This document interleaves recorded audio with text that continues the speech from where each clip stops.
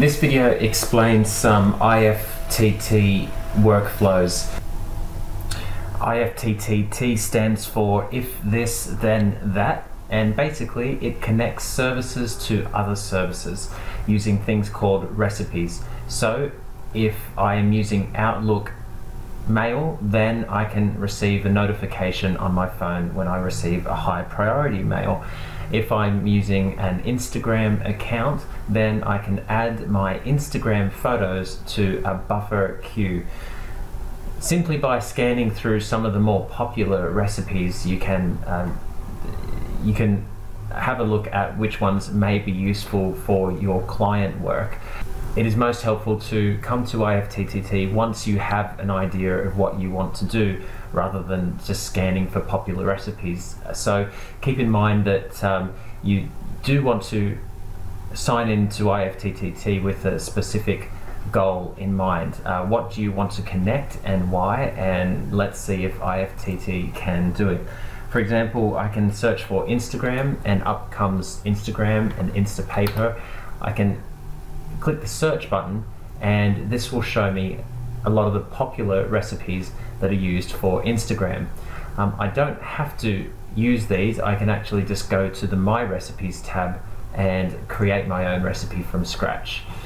So creating your own recipe from scratch, how do you do it? You go to Create Recipe, select this, and then choose one of the channels.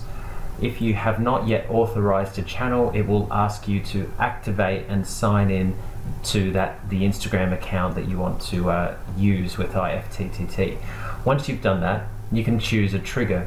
And normally the most popular triggers are at the beginning. So in this case, it is any new photo, which is fine, and then I can create trigger.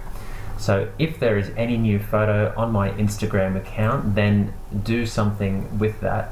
And in this case, I could possibly add it to a Facebook page by creating a Facebook photo.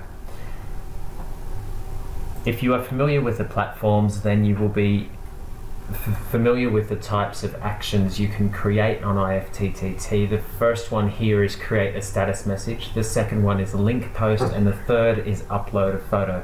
Obviously these recipes, these actions and these triggers change depending on the service that you're using. Next, it's time to customize the message here. So in this case, IFTTT is suggesting that we use the caption as the Instagram caption in the Facebook photo, and that we include the URL. Well, I might decide that the URL isn't relevant and that I just want the photo uploaded with the caption. I can of course choose the beaker here, the glass beaker, and have a look at all the different ingredients I can add to my recipe.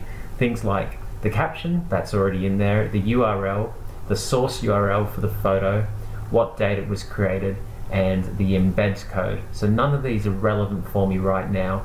Things like the embed code might be helpful if I was creating a WordPress post for my Instagram photo, but all I'm concerned about is just getting a good result.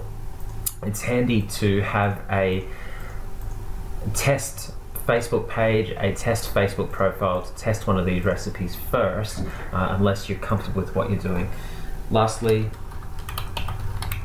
I'll choose a photo album and then click Create Recipe.